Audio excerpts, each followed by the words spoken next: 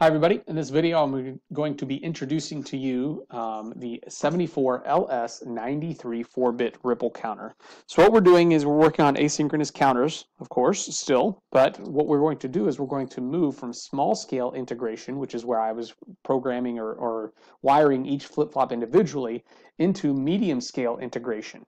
Okay, so real quick, this is the 74LS93 4-bit ripple counter, and we call it the 4-bit ripple counter, by the way, because inside of this one chip there are 4 flip-flops. They happen to be JK negative edge triggered flip-flops. I know that they're negative edge triggered, by the way, from this because I have the bubble right next to the triangle here, so that tells me negative edge triggered. Okay, we also have on the left-hand side, so you'll notice, by the way, if we're gonna name the 4 flip-flops, the very first flip-flop would be flip-flop A. The second one would be B, the third one would be C, the fourth one would be D. And what you would notice here is that A has its own clock input and B has its own clock input, and that's on the left-hand side. If you haven't paused the video to write this information down, I would suggest that you probably do that, okay?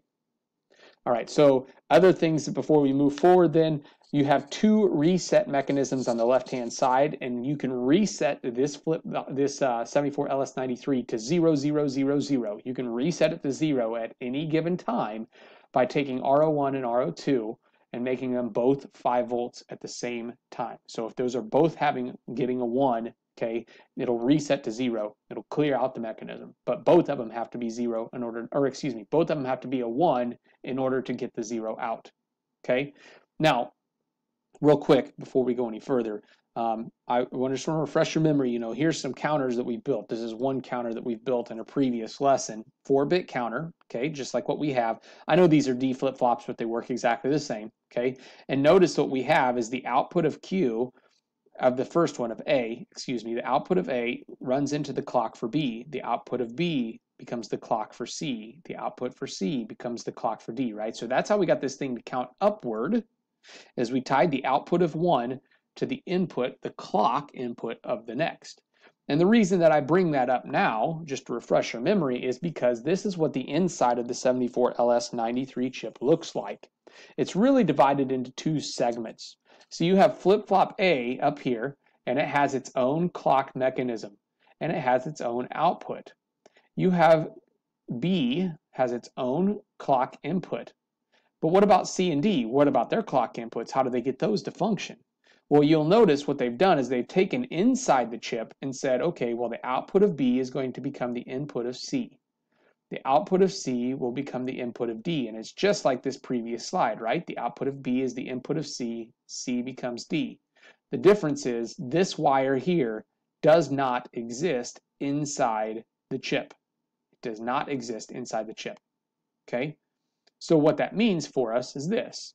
We can, if we want to, use just flip-flop A, and we can create a divide by 2 counter. In other words, a counter that goes 0, 1, 0, 1. We can just use clock B, and BCD will run together to have a 3 flip-flop circuit, a 3-bit circuit. So it's a divide by 2, divide by 4, divide by 8. It's called the divide by 8 section, okay? So we can count all the way up to 7 with that.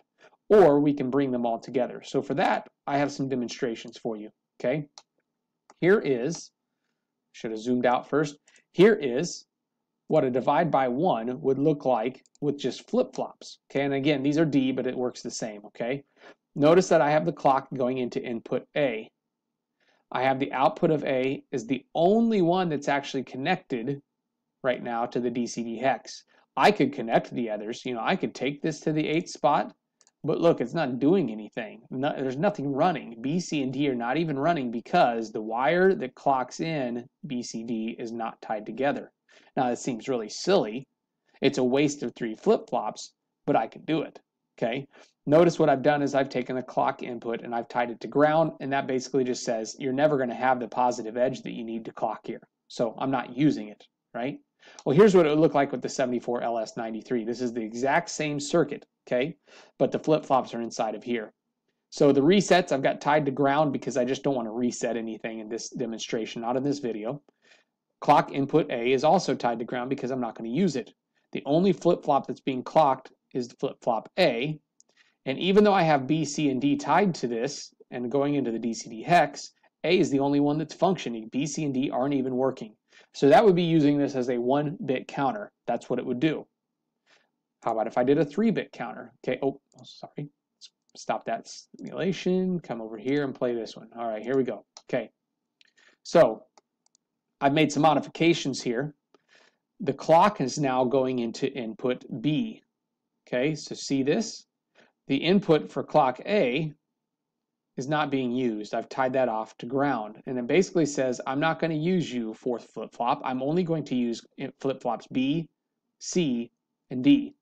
Now, I did have to make a modification here.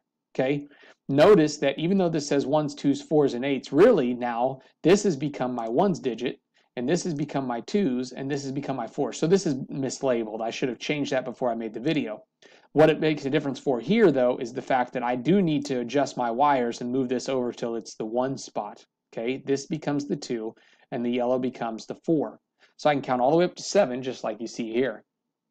Now, what that would mean, again, that's silly. It's a waste of a flip-flop. Why would you put that one in? Okay, but if you have a 4-bit counter like the 74LS93, you have 4 flip-flops regardless. You have to use. Okay, so what we have is this. Here's the same circuit. Now, the clock is tied into B. Notice that B, C, and D are the 3 outputs that I use. So B goes all the way to the 1 spot now. And I'm only counting up to 7 here. This is the 1s, 2s, and 4s, and I did adjust my labels here. Okay, A simply isn't used. It doesn't run. You can see it never turns on, but that's because the clock for input A is tied to ground, so it's never been used. So the question then becomes, obviously, how do I get all 4 of these to work together? What if I want to count all the way up to 15 or F in hexadecimal, right? Well, it's really simple. Okay, if this wire here does not exist, let's just add it. Now A, B, C, and D would work together, right?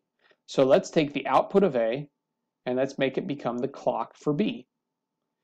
On the 74LS93, what that would look like is this. Let's take the clock for B and get its signal from the output for A. So you're going to see this little wraparound wire, and it's a little bit confusing until you understand why. Okay, in essence, you are adding the same wire each time. This wire is the same thing as this wire. And when I do that now, and I hit play, dang it, I got to stop my other side. Okay, when I hit play now, you're going to see that these 2 circuits do the exact same thing, and they both count up now to F. Not synchronized, but they both accomplish the same purpose. Okay, so that's the 74LS93 chip. Okay, and again, real quick, just to show you in the slide form, this is what it looks like. You're going to take A and you're going to tie it into the input for B, and you have to do that externally, so you have to have an extra wire that jumps over the top of your chip in order to make this work, because the rest of these are all internal, okay, inside the chip. A couple of notes about this before I quit.